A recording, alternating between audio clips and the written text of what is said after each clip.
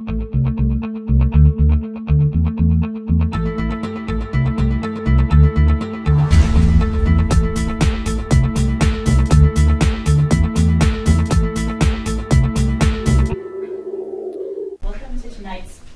presented by the NYU APA Institute and the Great Art Gallery.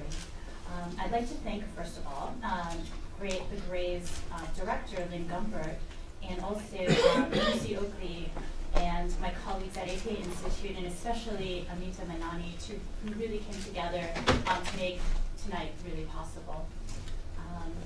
And I would also like to highlight the Gray's exhibition that you no doubt have heard of, the Tseng Kwong Chi Performing Before the Camera, curated by Amy Brandt, and it will be running through July 11th.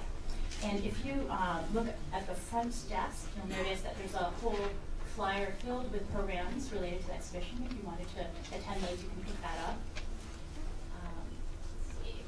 The exhibition focuses on the notion of performance in Tseng Kwong Chi's work, his persona within and beyond the frame.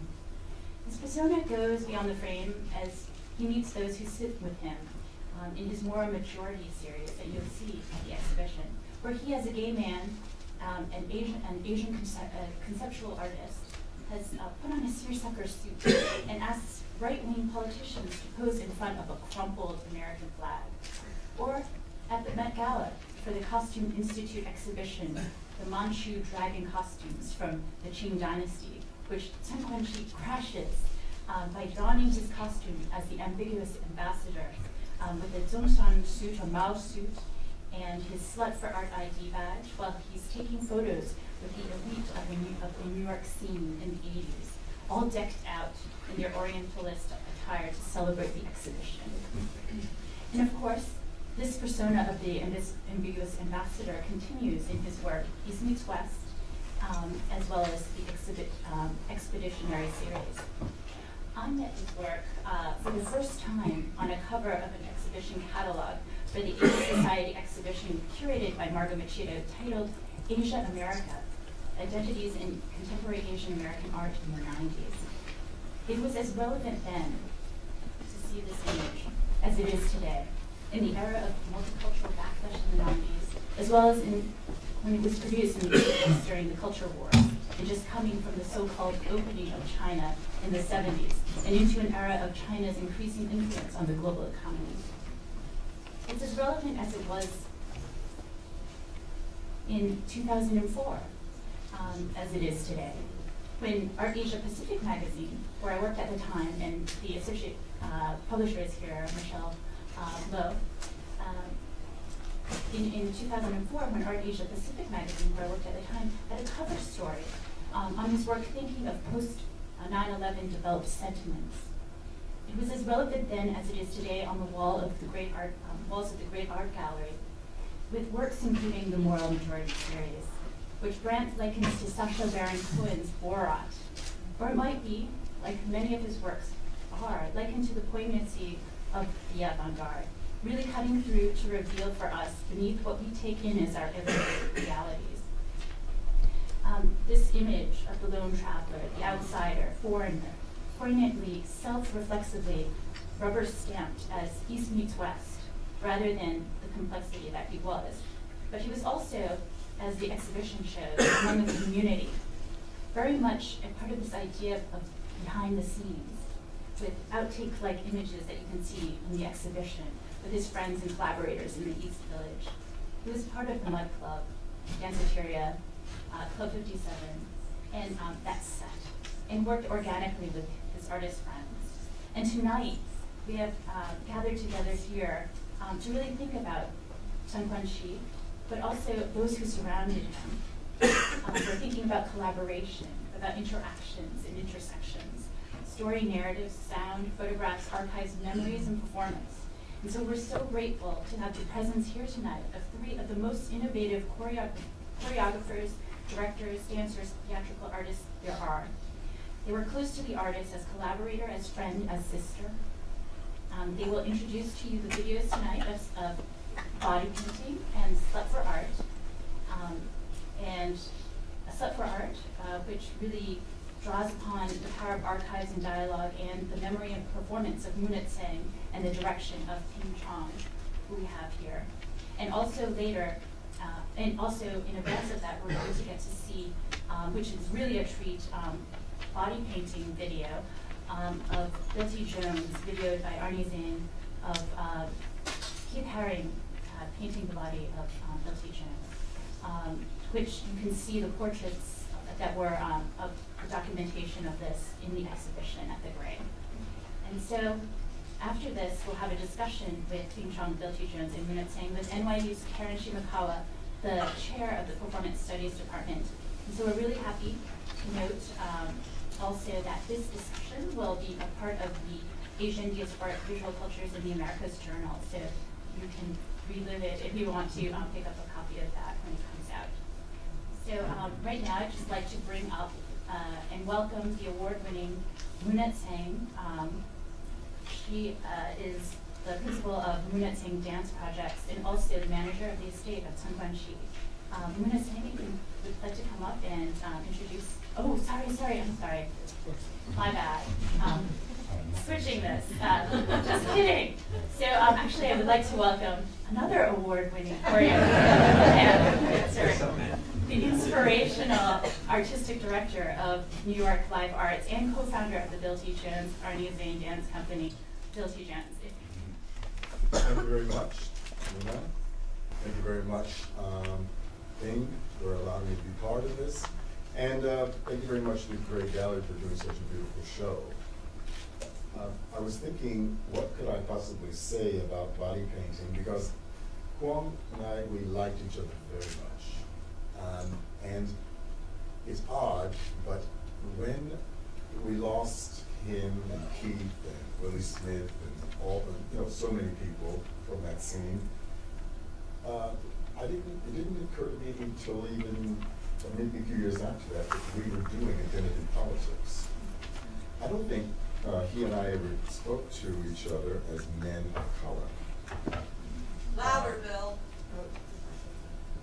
I don't think he and I ever spoke to each other as men of color, which is something I can't imagine right now. But so it is. In about 1983, Arnie Zane got a small video camera. We've been working with video since the Experimental Television Center under Ralph Hawking up in Binghamton, somewhere in the 70s. When we moved down here, everything, we won a couple of grants, so we were able to buy better equipment.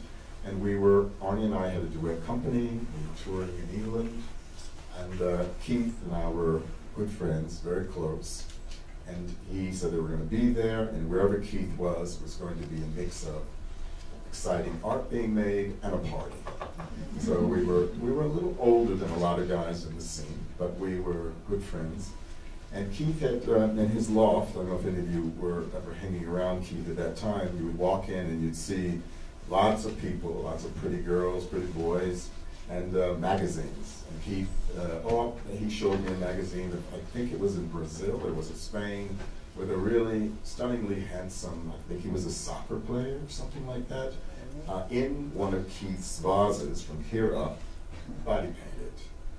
Had Keith already done Grace Jones at that time? I'm not sure. I like to think that I came before Grace Jones. If someone could check me on that. I came first. And Keith had never done a full body yet. So this thing about identity politics, a black man who strips naked, and then he does this thing which is so important to exotic peoples, body decoration, with a white guy from Kutztown, Pennsylvania. And that, so I'm a little shy in showing it. I'm not a shy person, as you can see, but the years, our youth is revealed to us in a way that can be sometimes quite devastating. So here I am. I wanted to not watch the film. I wanted to be out here, but I think I will just gird my loins, so to speak, and watch it one more time. So Keith was going to have a show at the Robert Fraser Gallery in London, but we went to another location to do this body painting stunt. He never explained to me until he was painting 4 hours, this acrylic paint, And you can see it's very intimate. And somewhere along I said, oh, by the way, the press is coming. So can you imagine now? You know the English tabloids? You know how bitchy and how they can be? So that's the arrogance of youth, I think. Fully painted, the doors open, and there they are, like a pack of hungry wolves, smart Alex, saying things that are inappropriate. Hey, bloke, you forgot your pants, like that sort of thing. And the next day it was on the cover of, not the cover, but on the art page of the Standard, these working class pages. And what it was this black American painted up like a mud man from New Guinea. Kwong was very, very kind to me, and he was saying to me, you know, make sure that you flatten the shapes out, because that's how we will see the painting. That was a very strong instruction, because it influenced a lot of the way that Arnie and I proceeded to make choreography. As I said, Arnie had a brand new camera. He got Keith's permission. Oh, I don't know if he got permission or not, but he did it. He photographed the whole thing. We brought back the raw tapes. Tom Bowes, who was the video curator at the kitchen at that time, I don't know that he and Arnie worked together on it. He edited it down, and Tom took it upon himself to lay the soundtrack that you will hear, which incidentally, I'm not sure if we have cleared the rights, but we've never really made any money from it. But you'll see, it was very much of that moment. This concert, this music that you'll hear, Keith had just been to that concert. And it was somewhere in Queens, and he loved this music. So here we have body painting. It's 9 minutes long, shot by Arnie Zane, you might say under the artistic direction of Kwong Chi, and edited by Tom Bowes of the kitchen. And I'd like to now introduce Muna Tseng, a choreographer and dancer and head of the Muna Tseng Dance Projects, and also the manager of the amazing estate of Tseng Kwong Chi. Muna Tseng. Thank you, Alexandra. And it's been just amazing for almost 2 weeks now, or just a week after seeing the opening at the Gray, where so many of the actual people that my brother photographed came to the opening. They were literally kind of walking down from the walls, and then just seeing this amazing Bill and Arnie and bringing back the times. Kwong Chi died in 1990, and he was 39. We had shared a childhood in Hong Kong, and we both came to New York in the late 70s, 1978, to become artists in the city. And after losing him, which was also kind of losing my childhood in Hong Kong, because we shared that and the memory of that, I wanted to make a piece about him, the incredible community that they had, and with the amazing times that, you know, when we became artists in New York throughout the 80s. He had a 10-year career, basically. He created all that work over at the Gray in 10 years, the different bodies of work. But I didn't quite know how to go about doing it. And SlutForArt was made in 1999. I had worked with Ping Chong in 1996 in a piece that was called 98.6, A Convergence in 15 Minutes, which we won't show today. But it was done as a companion piece to SlutForArt. And Ping has this wonderful process of interviewing.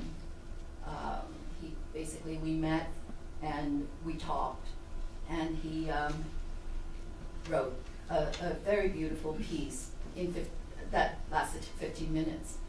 And I thought Ping would be a really good collaborator to work on the piece on Kwong Chi, because Ping did not know my brother, is that right? Yeah. And so he could add a kind of objective voice and structure to the piece. And we used his interview process, basically made a list of Kwong Chi's friends and colleagues. Bill speaks in it, as the other friends, and some of them are not with us anymore. His partner, Christopher Haynes, who's here tonight with us. And so the sound score was the interviews, and the music that I wanted to use was all Kwong Chi's favorite music. Some of it was from my father's LP collection, like Cuban Mambo, which my father loved and then Kwong Chi loved. So I hope you enjoy it. It's 45 minutes long, and it's a solo performance that I did. The footage that you see is from, it was first done in 1999. It took me 9 years before I was ready to make it. And the footage you'll see tonight is from the 2002 rendition, which was for Ping Chong's 30th anniversary season. It was done at La Mama, and it's a two-camera edited together videotape of a live performance. I just want to say that the ending of that show was a picture of Kwong Chi with his back to us, because actually you can't see it, the ending, it actually cut off with his back to us. And then what we did was we took him out of the picture. He just vanished out of the picture. And then the names of people in the New York arts community that died of AIDS during the 80s came up all around the image. That's actually how it ends.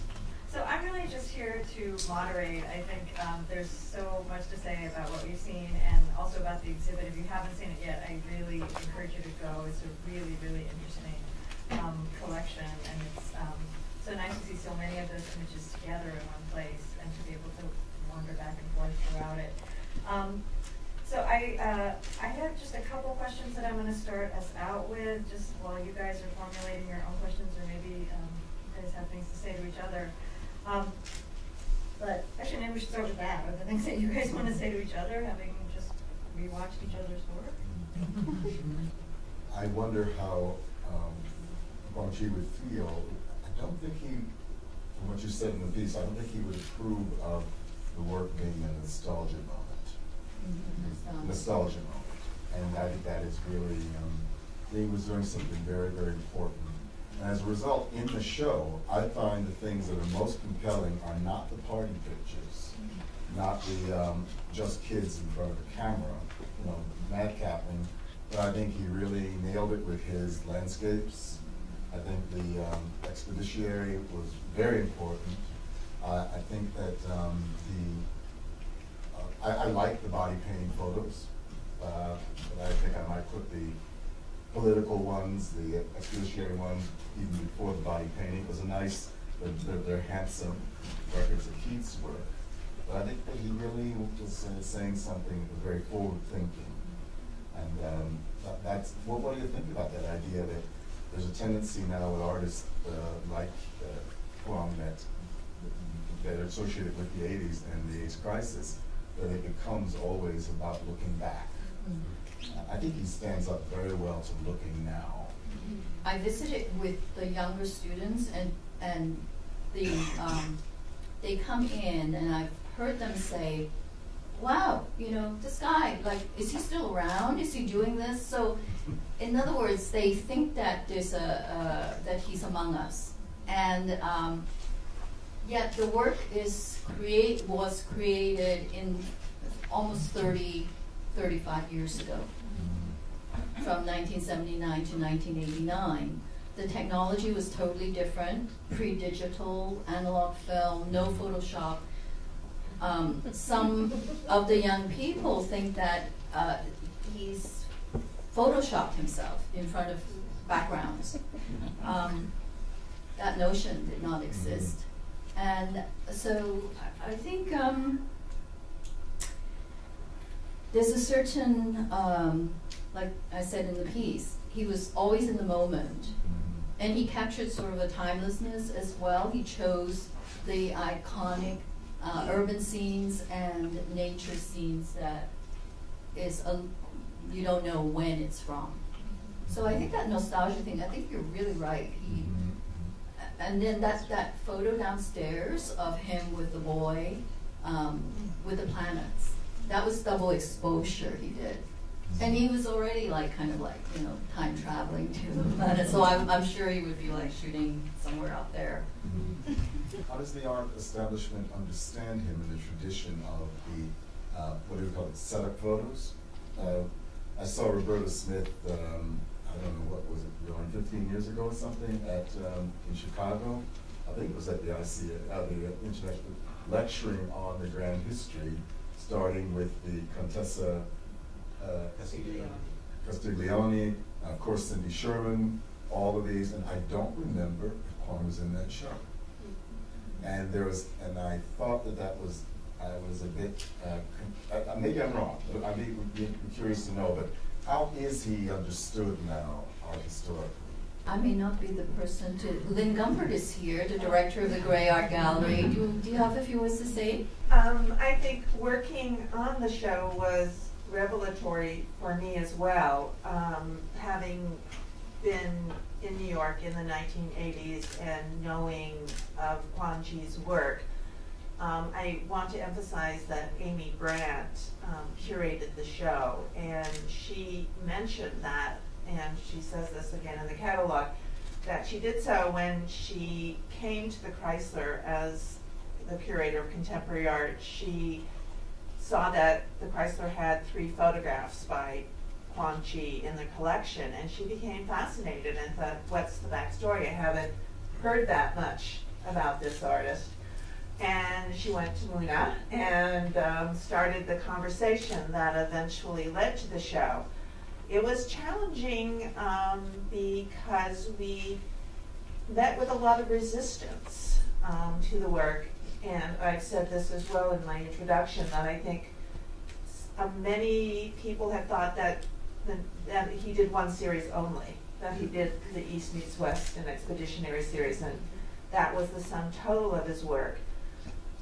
And we were very happy to get 2 more institutions to take the show. We have a representative from the Block Museum here. It's going to go to Northwestern after it goes to the Chrysler Museum, and it ends up in Boston. But what struck me when we actually got all the works together is the fact that the work is so multi-layered.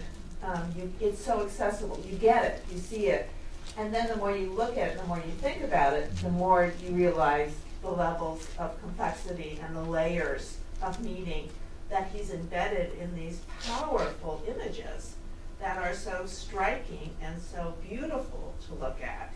So, and this is, I mentioned this to Muna, I said, where's the student work? You know, how did he come up with this series that was so mature and so complex? And, you know, this was the first work he exhibited in 1979 at the Mud Club.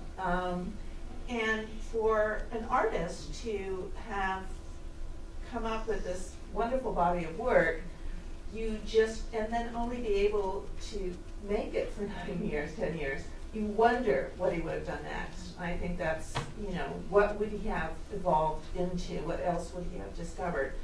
But it's been such a privilege to get to know it better, and I'm really happy that it's been received so well. Does that, oh, so I think historically he's being recognized again, and I think people are now seeing him or beginning to understand the identity politics that emerged in that body of work. And he was a bit ahead of the crowd, or he was right with them. You know, he was exploring it, and I thought it was interesting in the film that he, you know, was so resistant to being called Asian American. So he didn't want that label. He thought our parents gave us for any presents, they would say, where do you want to go? And they would give us a ticket of travel. So they instilled in all three kids, I have a younger brother as well, this love of travel. And I think he thought of himself as a global citizen. And he did not want to be ghettoized as a Chinese American artist. But at the same time, like you say. Also, there's another art world moment that we should be talking about. Kwong was just before the Chinese, well, not a resurgence, but suddenly China was cool central. Suddenly, I mean, this work, imagine this work being done in 1995 or 2000, and for an artist living in Shanghai, and it would be going through the roof in that regard. So how does that work? Yes, no, actually, his work really influenced a lot of the artists during the time in the 1990s, the performance artists. A lot of people might know Tseng Kwong, for example, the East Village artists. They were greatly influenced by him, and actually named, of course, East Village artists in China after the East Village here. So definitely. I'm feeling a familiar hurt and passion at this moment, because there's something that the AIDS crisis did that you, first of all, was just a bunch of decadent people having too much fun, and they did something that was interesting, cute. They were cut down, move on, next. And I feel that some of us who have survived, there is a militancy. Fuck you. Doesn't matter how long the career was, do the images stick? And we were not sick and dying children. We were using a strategy, we were in a time, but we were making something that was to last, and we were not impotent. We had children. We were cut off, but we had children. We propagated. We added to the culture. Do not make that disease the whole meaning of our lives. And I'm seeing Kwong, and I think that's why I'm so glad this show is done. That he was doing something that was it was a harbinger of what was to come, and it was something, those images will continue to be beautiful. Now, do we know the in-joke about the mouse suit and the photo and so on? Even then, he does look like an alien that has landed. And that is a perennial condition for many creative people. The story of the mouse suit, well, actually, it's a Chinese suit that was worn by Dr. Sun Yat-sen, the founder of the Republic of China, and then later Mao wore it, and so it became known as the Mao suit. Kwong Chi bought it in Montreal at a secondhand store, and when we were in New York, first in New York in 1978, our parents came and took us to Windows on the World to dine, and Kwong Chi called up and found out that there was a dress code, and it was suit and tie. He said, I don't have a Western suit and tie, I'm not getting one, but I have a Chinese suit. So he wore that, and we arrived at Windows on the World, and the maitre d' took one look at him and treated him like a Chinese dignitary, a VIP. We have to remember also that at that time, China was quite closed still. There were not Chinese tourists running around in New York or anywhere else. If there were Chinese visitors, they were officials, and often they wore the suit. So historically, looking back at the times was quite different. That was a different era. And so not only was he realized the light bulb moment of this suit represents power, it represents entree. And then he added the ID badge, he added the eyeglasses that blocked out his eyes. And so he definitely was like, okay, I'm going to play your game. And another story I'd like to, in 2004, the Shanghai Biennial invited his work to be part of it. And so there were about 10 self-portraits shown in Shanghai for the first time. What year was that again? 2004. And I went and I met artists like Song Dong, and they told me that they actually knew of his work. It was being smuggled in through arts magazines into China when they were art students at the academies. And they would look at this and they would go, oh my God, this is so interesting. We have to wear the Mao suit because it's the law of the land. We hated wearing the Mao suit, but look at this guy, he looks really cool in the Mao suit out in the other world, beyond our border that we're not allowed to travel to. I really appreciate what you said about like not sort of caricaturing artists from the 80s, the downtown scene in the 80s and all that kind of thing, but at the same time I would say that you're coming to his work through the East Meets West series and the Expeditionary series and not being part of that scene. And only seeing those portraits for a long time. What I really appreciate about the show is seeing them all together, and seeing like what a whole artist he was, and the way that he, and actually how versatile he was as an artist, right? The care, you know, when you see the East Meets West photos, which the series which I love, you can sort of see all the compositional things. I'm not an art historian either. I basically know nothing. I don't know why I'm on this, but you can see that, like, the beauty of the composition and understand it in a kind of visual kind of genealogy, aesthetic tradition and all those kinds of things. But what I really liked about the show is seeing the way he is applying this really beautiful and precise eye in these really different genres of photographs. And so I think, I had asked some questions about, tell us about the 80s. But part of it was really my curiosity about his art process, because you see so much more of it, I think, when you get to compare all these different genres of work that he's doing. So I highly recommend the show. It's really interesting, and the photos are really beautiful. Well, maybe I have 80s fatigue, but what is there people want to know about the 80s? I think for me, it's partly, I would like to not have it be the caricature that you described, right? To really understand it as part of a longer and fuller and more continuous kind of artistic history, rather than just this kind of bubble moment that everybody And we were young. understand.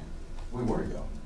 And the young are incredibly self-involved. Yes. And they're self-involved, and they are extremely, it's wonderful to be in the moment.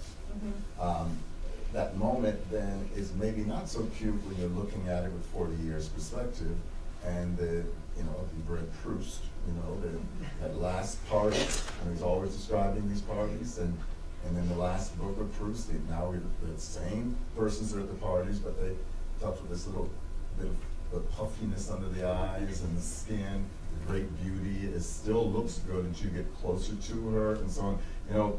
Time is a motherfucker. And that's why. Not for you. Pardon? Not for you.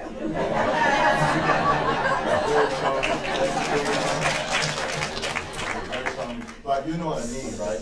Sometimes it's that's why we got to have a lot of respect always for the young. But don't let them control the dialogue. But understand that is an essential part of human experience. You need to have this new, vibrant, look at me.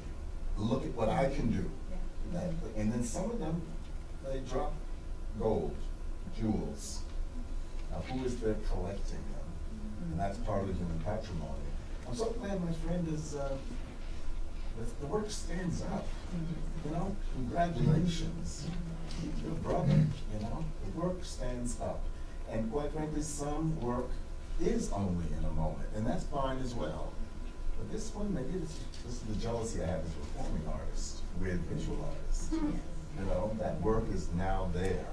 The visual artist, performing artist, well, you had to be there. That's actually something I wanted to ask you about, because especially the series from the Metropolitan, from the Gala, right? To me, I see that in some ways as a documentation of a performance art project, right? Really? Yes. And it really was that was the real work, was the performance in the moment, and we get to see this, not just, but this documentation of it. And I was actually curious about your experience of that. And here you were actually documented as a piece of art. Yeah. But also, I mean, that you have that experience of the ephemerality of it and not being able to capture all of it. I'm not sure if this is a correct response, but you can see that Andy Warhol was a very important influence. But I think because of the identity aspect of it, the exoticism of him being Chinese, and his was it unconscious political critique going on in it, I think he went one beyond Andy Warhol. At least that's why the works are important to me, what they say about who is looking and what is agency and all of those things. I mean, what do you think? Andy Warhol, his shadow was very large here, and I don't think it's any shame to say that Kwong was taking that strategy, that party even, He and Keith, everybody of that generation was looking up to Andy as the father, and the concepts of not everybody. Oh. There were factions. Well, yes. There were factions that I will not mention the name of a good friend of mine who has a big career at that time. And that guy, he crashed my party. We showed him the door. You're so cool. You're the new kids that when he comes around and Andy made everything an event around him. No, we don't need you. So that there was factions. Yeah, but the idea of the celebrity that when he crashed the costume at the Met party, the society, the uptown, and he had a press badge from Soho Weekly News because it was an assignment for this incredible paper that Kim Strider shepherded and allowed all these fantastic editorial pieces to appear in the paper. So it was really playing with this 15 minutes of fame, and also asking, everyone loves to be photographed. So he set up the perfect kind of performance stage in the grand staircase as they arrived. And he asked them, would you like to have your photograph taken?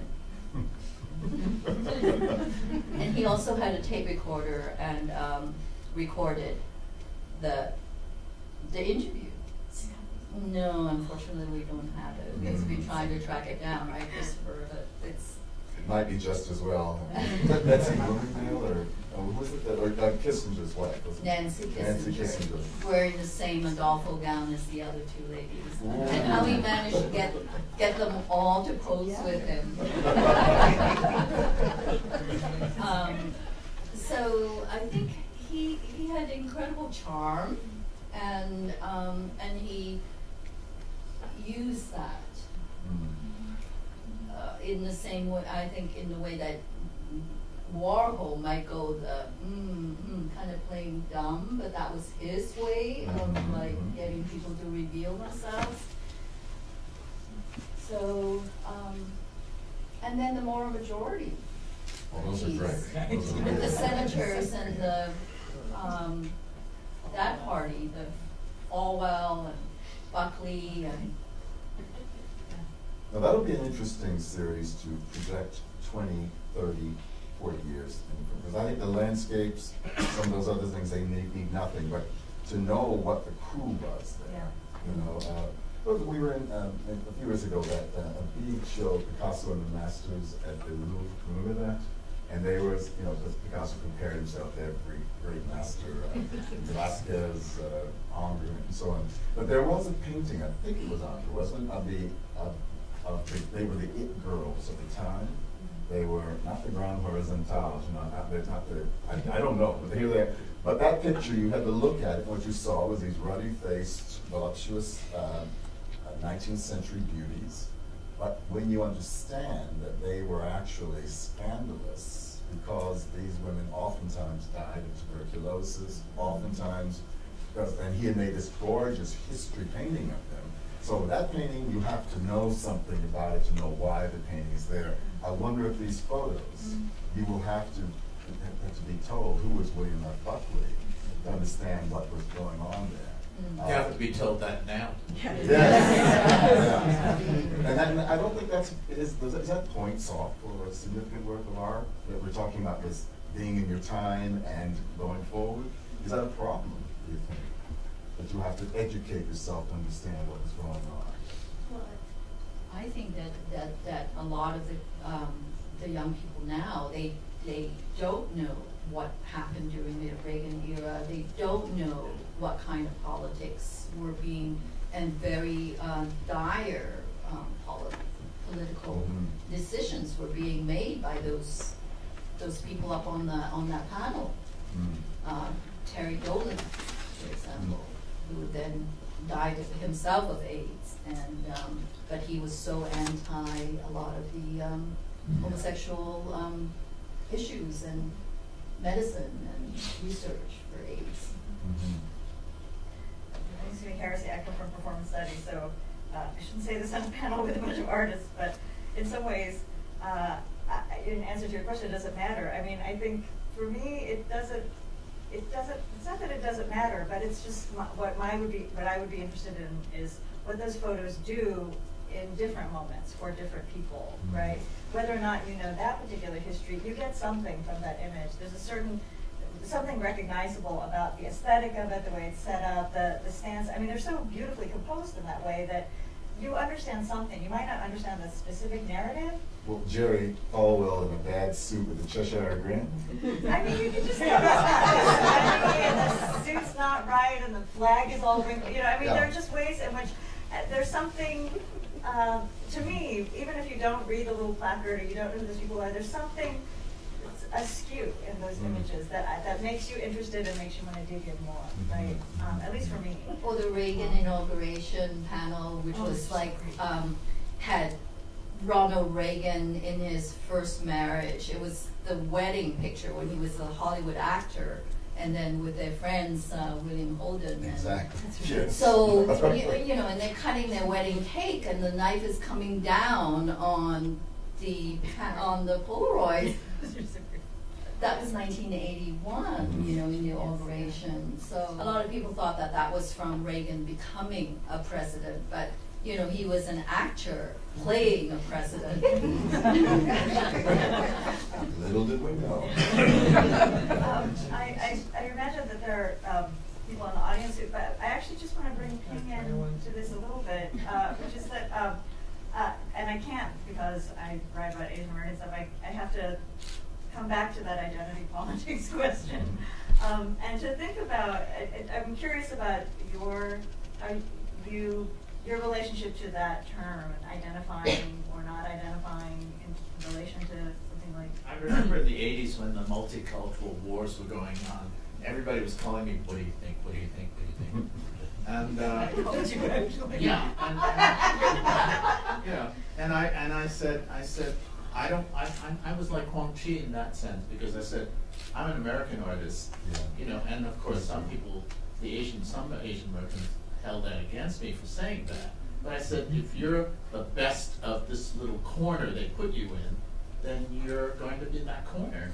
You're marginalized. And we're going to be marginalized in my lifetime still. And you know, I said anybody of color in this country is second-class citizen.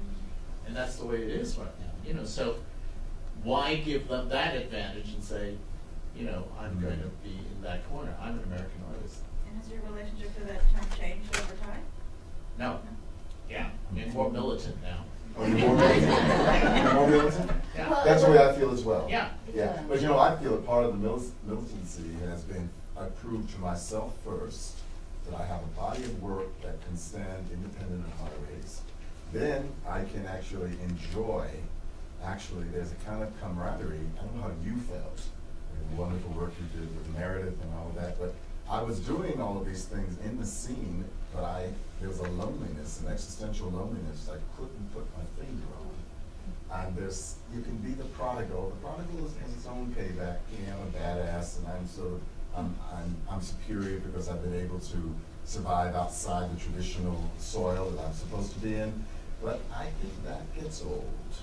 And I think we begin to look for tradition. I think we begin to look for I think at least I speak for myself, we want to feel a part of something. And I want to feel that I've made the world, I've expanded the world's understanding of what a black artist can be. And it doesn't take anything away from me to be called a black artist now. And it used to really offend me. I felt that I was in a ghetto in that way. I'm wondering how it was for you to work with Muna on a project that was so incredibly personal. I've been working on using the interview process. When we did this, I had, what year was this again? 99, yeah. So I've been working with the interview process, asking people personal questions since '92. So I had a lot of. I'm used to doing it. So it wasn't. I didn't think twice about once Muna, because the other thing is the first piece I did with Muna, the 15-minute piece, I interviewed Muna, and that piece emerged out of that interview. So it was just a continuation of that, because in fact the story about Kwong Chi going to the World Trade Center was in the first piece.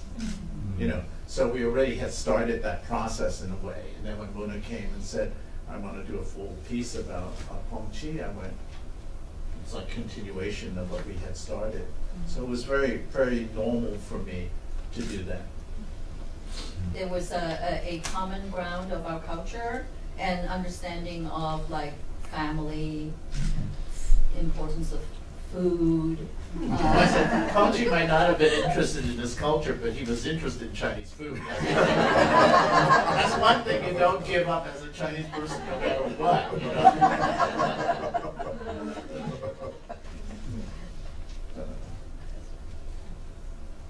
I was really interested in this idea in Tseng Kwong Chi's work of what has been described as blankness or alienness, this sort of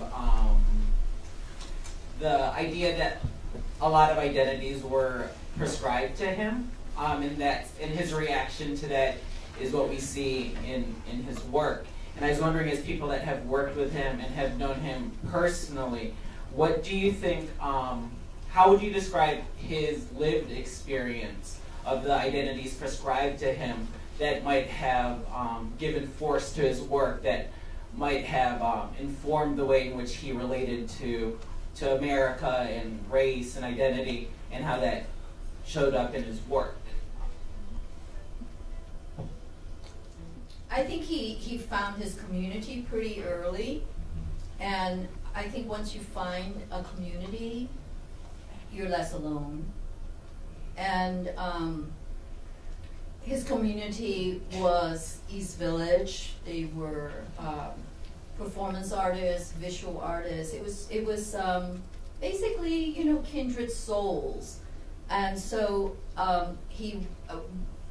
when he was not wearing the Chinese suit, he wore T-shirts and jeans, and He always looked really good. He always looked really good. In a different way than a lot of other people, didn't he? He was a bit older, you know. I mean, he was born in 1950. He was older than most of his friends. Yeah, I was 52, so I thought he and I were the same age, but Yeah. 2 years older.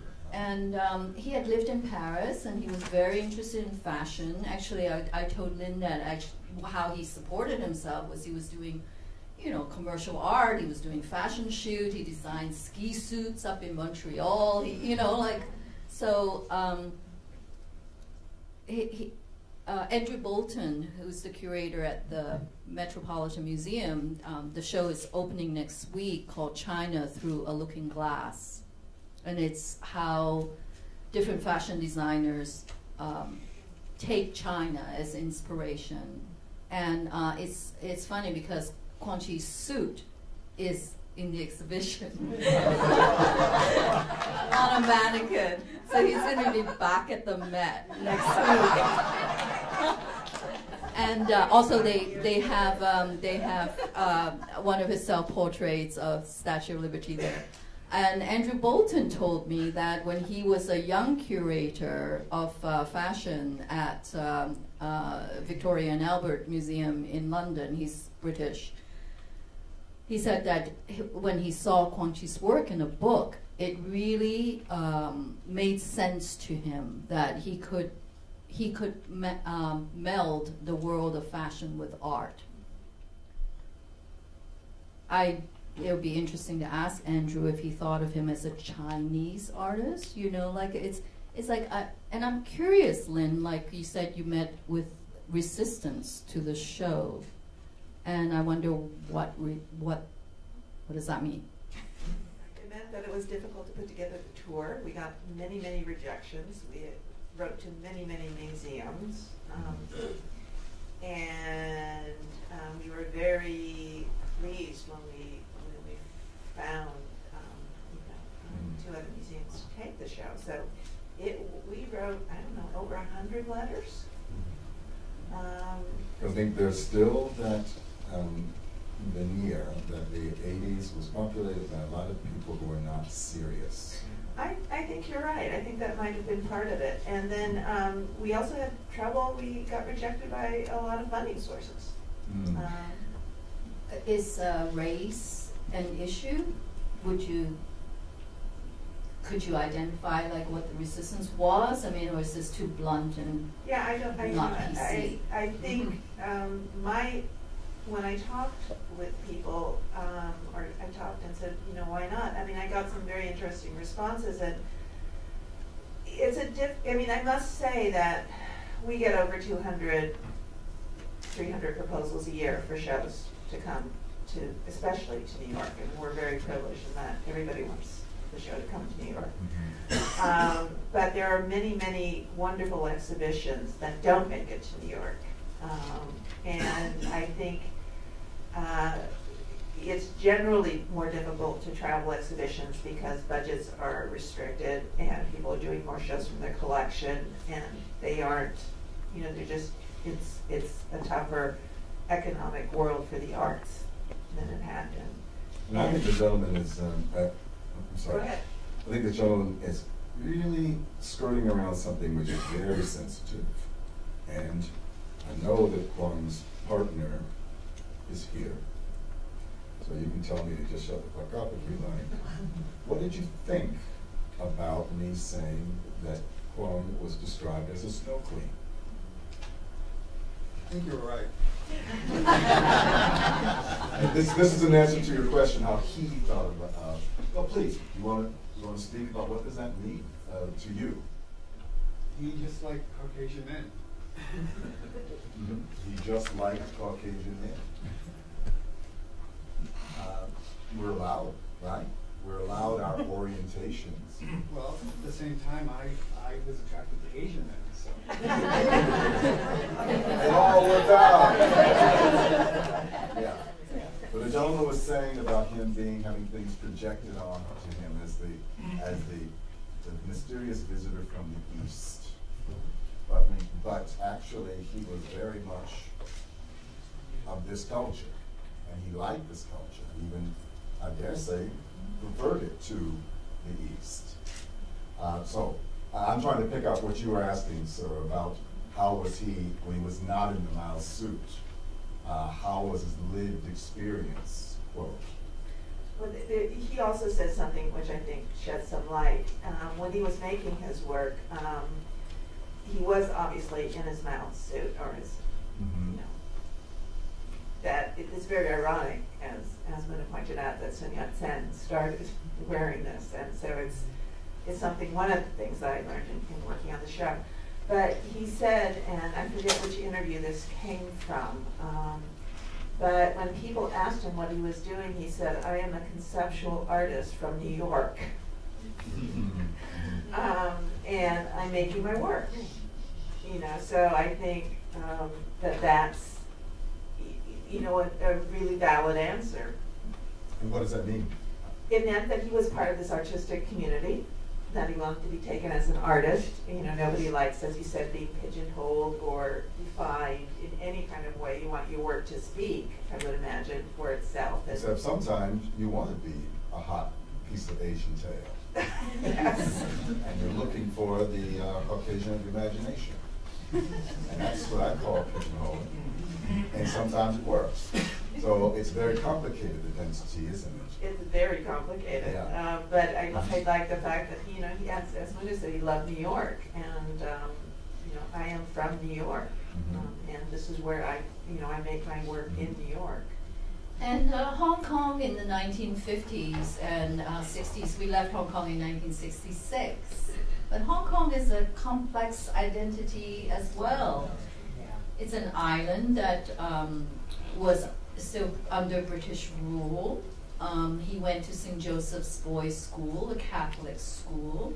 My parents had lots of British friends. And so there was like, it would have been quite different if we had been born and raised in China, in mainland.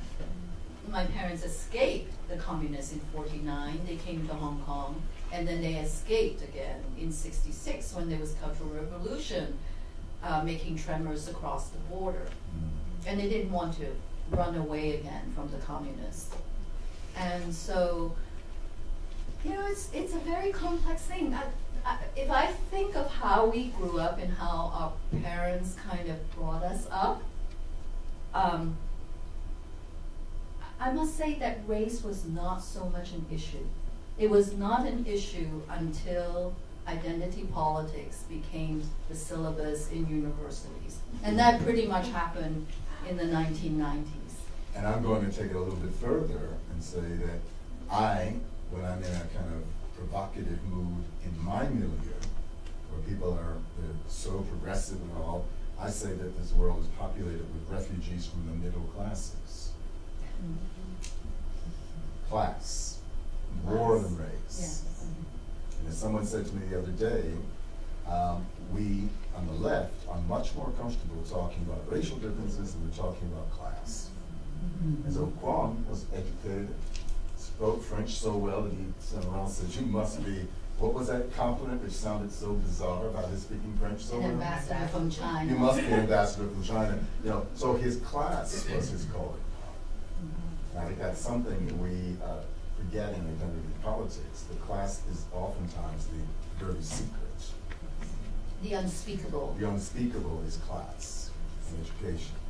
I think when I worked with Muna on the first piece, Muna told me about something which we didn't actually put in her first piece, but I was curious about Kwong Chi in this context, which is Muna's family, Muna and her brother and her parents moved from Hong Kong to Vancouver, Canada, which is a whole different world in the 60s, right? In the early 60s. 66. And it was very traumatic for Muna, so I can't imagine that it could have been that easy for your brother. Oh, no. So I'm just saying that has a big influence on who he is in the context of the West. How was he traumatized? Vancouver in 1966 had a Chinatown. My parents did not land in Chinatown. We lived in a white suburb, went to a school, high school. Kwong Chi was 16. A difficult time. A difficult time anyway. He and I were the only Chinese in this school of white Canadians. He took refuge in art, which is in the first piece. That's a line from there. And I think he really couldn't wait to get out to become who he became. I think we experienced racism in Canada. Maybe that's one of the reasons, we really needed to get out as fast as we could. He what also. did it look like? It's kind of podunk, I would think. But what did racism look like, feel like? I think he maybe dealt with it a little better than I did. I just became, I had lockjaw for 3 years and couldn't speak, and so I went into dance. But he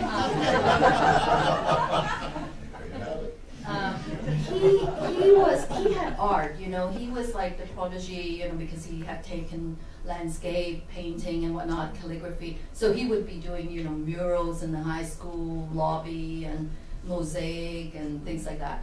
And he and he loved. He joined the Gilbert and Sullivan Club Society, and he was Giuseppe in his velvet balloon as in the gondoliers. So he just had a way of finding himself out, himself out. What you said was you experienced racism. What was that? It just felt like nobody wanted you there.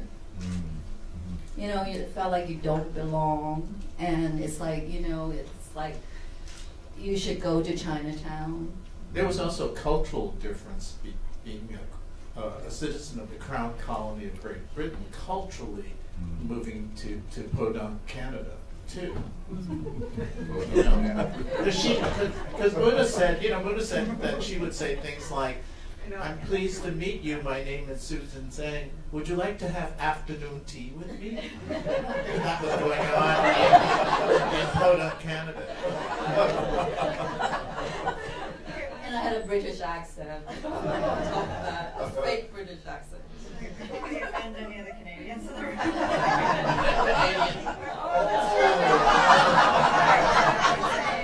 And I'm also mindful that we're actually over time, Yes. so sorry, I know there are probably lots more questions, but I think I'm supposed to draw this to a close. But actually, I would like to say that if any of you are interested in Ping's work, he actually has a show up right now that maybe he could tell you about.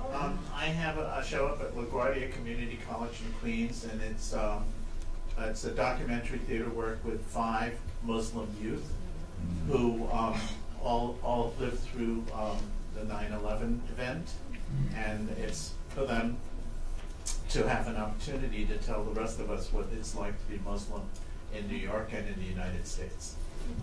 So come if you can. It's this week and next week. Could I ask a question? I was extremely kind of, it was such a wonderful choice to have Gustav Mahler's music to which you danced, like Last Dance for My Brother. And I was just trying to get back to the film and find out how a dancer like Wilty Jones would comment or would like to speak about her dance, if you saw that.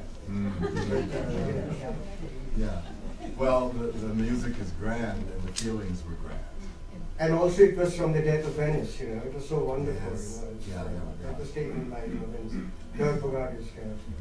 Well, it's another way that I have to look at it when someone says, "This is a dance for my brother," and that is, it's hard to look at, and yet it's hard not to look at. And if you've been there, it's very difficult to be. If you're talking about artistically judging, it's so connected to her experience of it. And the Mahler, it's a great piece of music. It was one of his favorite pieces. What was his favorite? Yeah. I see. So I was very curatorially very strict that it had to be music that he liked. But did you have Visconti's film in mind of Death in Venice as well? Yes, of course. It's funny, I felt the association, but I didn't think of it that way.